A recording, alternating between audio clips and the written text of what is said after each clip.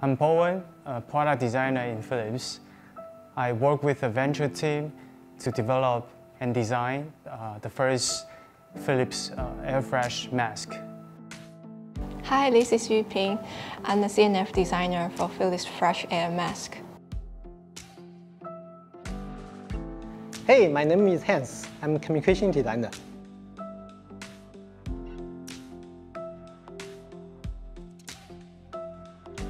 We are thrilled to have this opportunity to be able to design something that's very meaningful and also serve a very strong purpose for people in particular Asia. Because what we have lived here in the day that the air pollution was threatening our lives in a big way. So this has become one of the very strong commitment to establish a strong team and then execute the design to launch in China.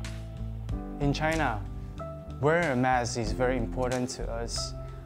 It's almost becoming one of our daily necessities. It's also a courtesy to wear a mask in the public space in protecting others and also protecting you from getting sick. Mask is also one of the important things that protect ourselves in the pollution days. We are so glad to be part of the project because this is definitely one of the most challenging projects that we have ever done. Philips identified an opportunity to offer our consumer a perfect mask solution in terms of breathing comfort, wearing comfort, effective protectings, and of course, a good appealing design. Design took a very important role in the design process with all the stakeholders, which we started in the very beginning of the project.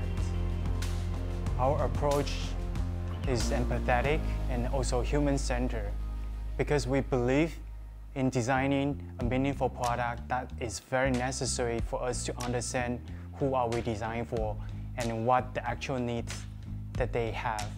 In the later design process, we went through countless design iterations and also exploration of archetypes and design architecture to be tested with the consumers that really help us to understand how we can make an impact on our product design and eventually offering a meaningful solution to our consumers.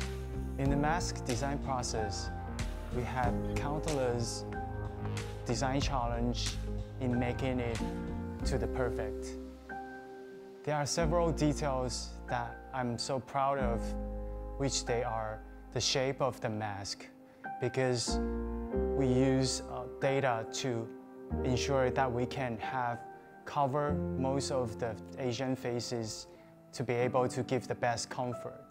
The shape of the mask is designed highly on the data that we collected to ensure the comfort and the optimization that we can have on the face. So that really results a very distinct nose feature on the mask that really covers a lot of faces and gives the comfort to them. One of the design features on the mask is also the fan module design because it's split and one is hidden. So that resulted in a visual that focuses on the fan module itself on the left side with a very iconic shape, which is very recognizable and also functional at the same time. The TPU is also one of the highlights of the mask. It really helps to sustain the structure and put all the modules and fabric and then shell together in a very good shape. We did a facial condensation study in order to understand how people perceive themselves while wearing different kinds of masks. And we found out the so-called V shape is very much preferred by Asians because it is so important as being perceived as a fit-looking. We study and explore all different kinds of materials, study all the knowledge from different industry because different material got different material property. The material has to be permeable, it has to be lightweight because people need to wear it every day. It needs to be washable, it needs to be skin-friendly. Normally, communication designer help to create concepts and design materials for product launch. For mask project, A big difference is we are invited at the beginning of the project and to help create initial concept for the online test. This action helps the team to gain many knowledge from the consumer, same to the design team. There are two questions need to be answered for communication design. The first one, we have very rich story to tell, but we need to keep single-minded in storytelling. To make it, we create a key signature, extract from our product to present our innovation and difference. The second question, how we balance our innovation story and the styled design. Eventually, consumer will wear our mask. Their looking should be confident, trendy, and styled.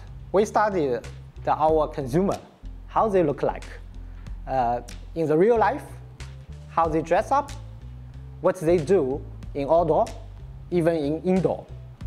For innovation story, we create a full CGI video because it can present our invisible technology in a free and powerful way. It is also important to visualize, breathe in such small product to convince our consumer. Our best learning in the mass project was to have design team in the early phase. That really helped us to understand what we are designing and who are we designing for. This will dramatically improve the outcome of the process, eventually leads to a better product. None of us have wearable design experience. We just learn and grow from the process. We work closely with scientists, engineers, and researchers. And this journey is definitely amazing. The exciting and the interesting is when we create the rich assets like lifestyle shooting and compare with what consumers shared after they purchase our product, you can see the same tonality and beauty from these products. I love working for Philips because as a company, we deeply care about our consumer and the environment. That really led us to how we can design a product in a better way and in a very sustainable way.